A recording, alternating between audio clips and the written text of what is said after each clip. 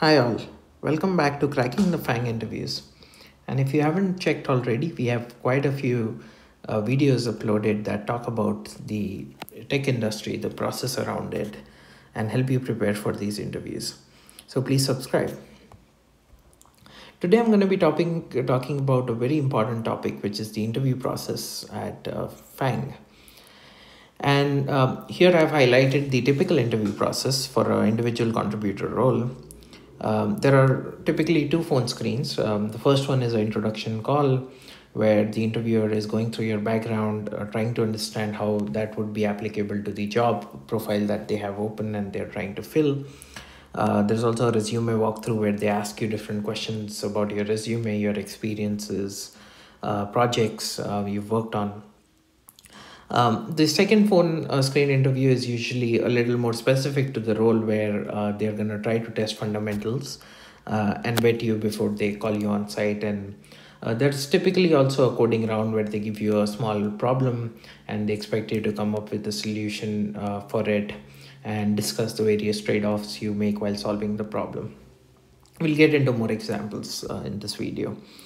The on-site with COVID going on, now called virtual on-site interviews, you should expect typically 1 to 2 system design interviews.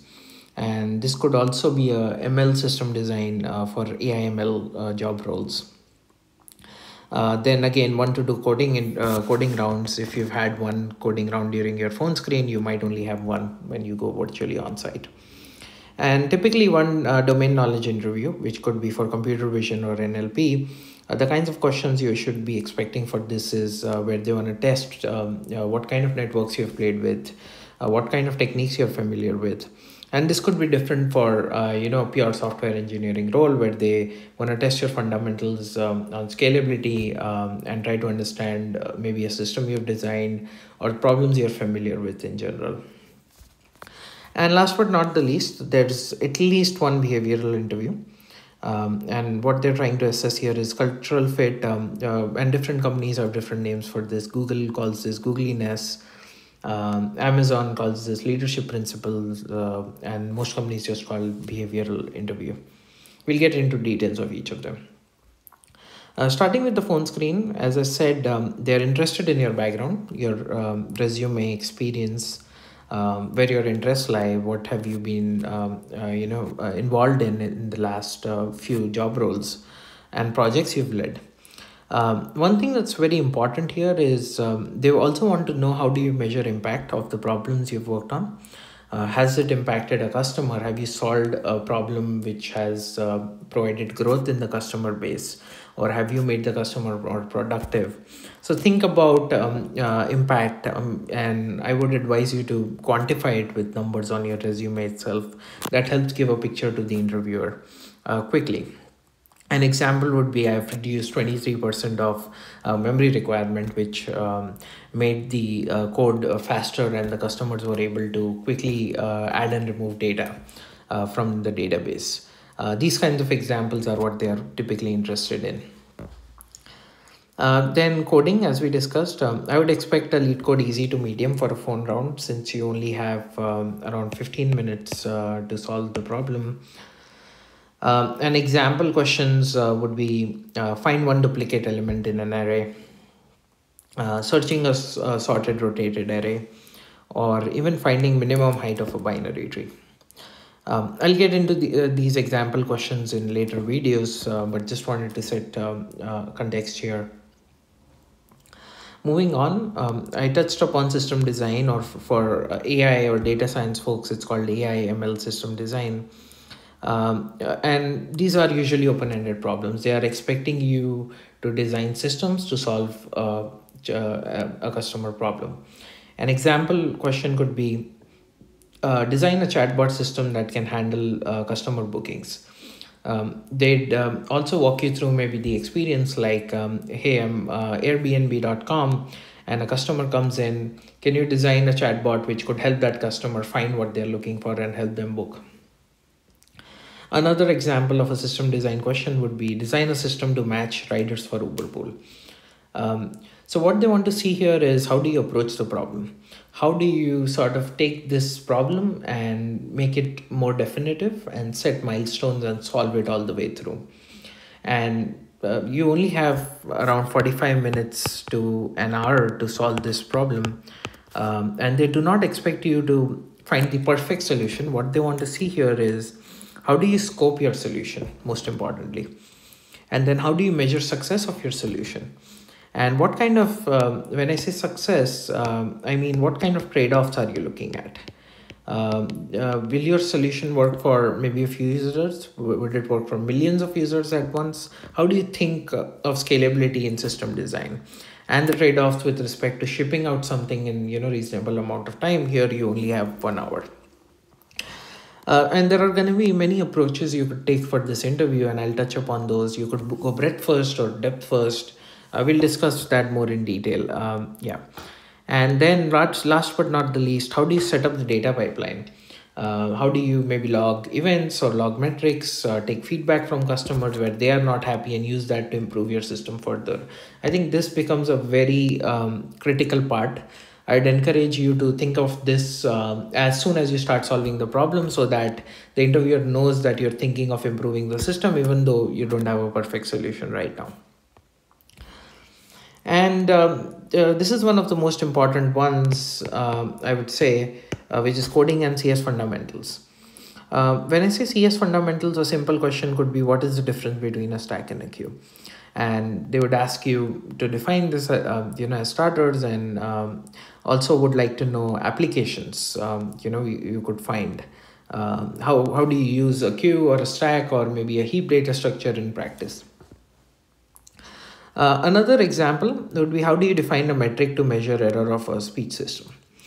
Again, when I give you this question, this is open-ended. There could be 10 types of, n number of errors types that are possible.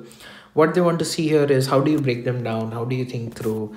An approach could be breaking it into type 1 error, type 2 error, and so on. And each of these types need to be defined.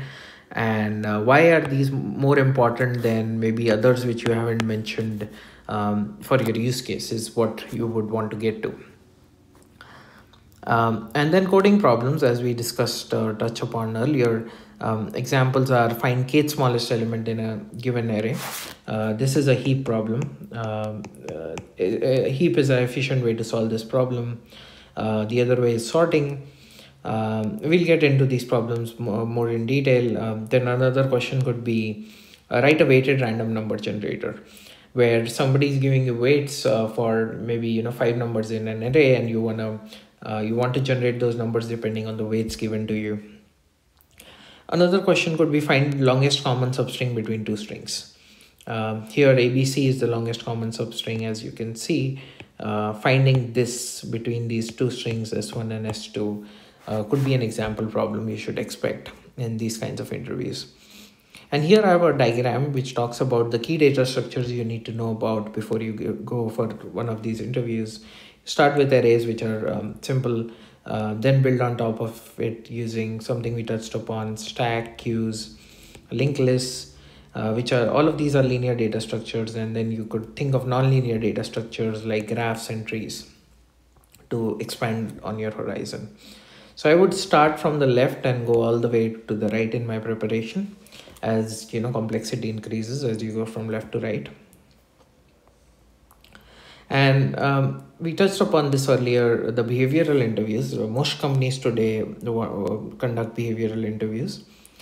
What are they trying to evaluate you on is very important to understand here.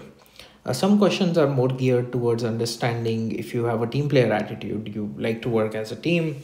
Other questions have a customer first approach. They want to see if you're able to think like a customer and solve a problem for them. Some want to evaluate communication skills. Then decision-making ability. How do you consider various options, and how self-motivated you are in solving problems and contributing to your group. And again, example questions for this. Tell me about a time when you listed to your team, when you listened to your team members' advice. What they're looking for here is, how do you seek out opinion? How do you incorporate that in a problem you encountered at work? How do you sort of take different opinions and perspectives and build a stronger solution there?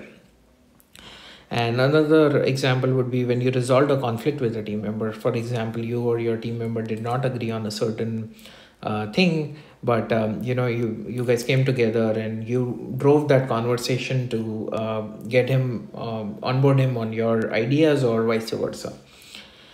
They could also ask you, tell me about a time when you failed to deliver results, when you were expected to deliver something but you weren't able to for some X reasons. So think about these questions, and I would highly suggest you prepare for them. And just taking a finer granularity here, Amazon, as I said, they interview you on leadership principles. These are very similar to behavioral questions, but they have their own list that I suggest you check out. I have a snapshot on the right for it. Again, their leadership principles are like ownership, invent and simplify, customer obsession, most importantly, and so on. Example questions again, tell me about a time you took a customer first approach. This is essentially mapping a customer obsession. Then tell me about a time when you failed to deliver results. This is sort of showing ownership, that even when there was a big challenge where you were not able to deliver, maybe you rescued the operation or worked around it, or figured out a better way of making sure customers got what they needed in the end. And again, tell me about a time you went beyond expectations, when you did more than what was expected of you. And again, this could fall under the ownership bucket. So I highly suggest you sort of break down your preparation depending on what company you're looking to interview for, and tailor the preparation accordingly. And please feel free to post in your questions in the comment section, so I can maybe help address them in later videos.